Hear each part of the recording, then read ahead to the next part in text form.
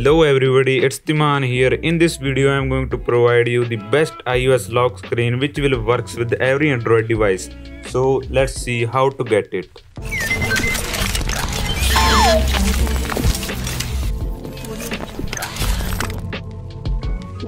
First of all, open link from description. That link will redirect you to this page on Play Store. Now swipe up, find this lock screen iOS 15 and install it. Let's open it. Before opening it, I recommend you to turn off your cellular data or Wi-Fi. Allow lock screen permission. Now enable all these permissions one by one and press done button.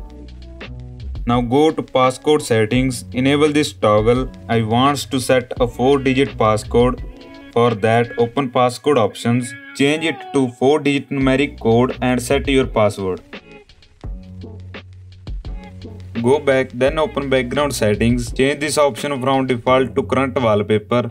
Go back, open time styles, change first line font style to 3 and second line font also to 3. Then press this apply button. Our background and font style is done. Now open music control and mark your default music player here. Every setting is done. Go back to top, press this toggle to enable it. It requires a permission which is draw over other apps. Find iOS lock screen application here and give permission to it. One more thing that you should do is disable lock screen from your mobile settings. Everything is done. Let's try it. As you can see, it's looking same as on iOS 15. Torch and camera buttons are working.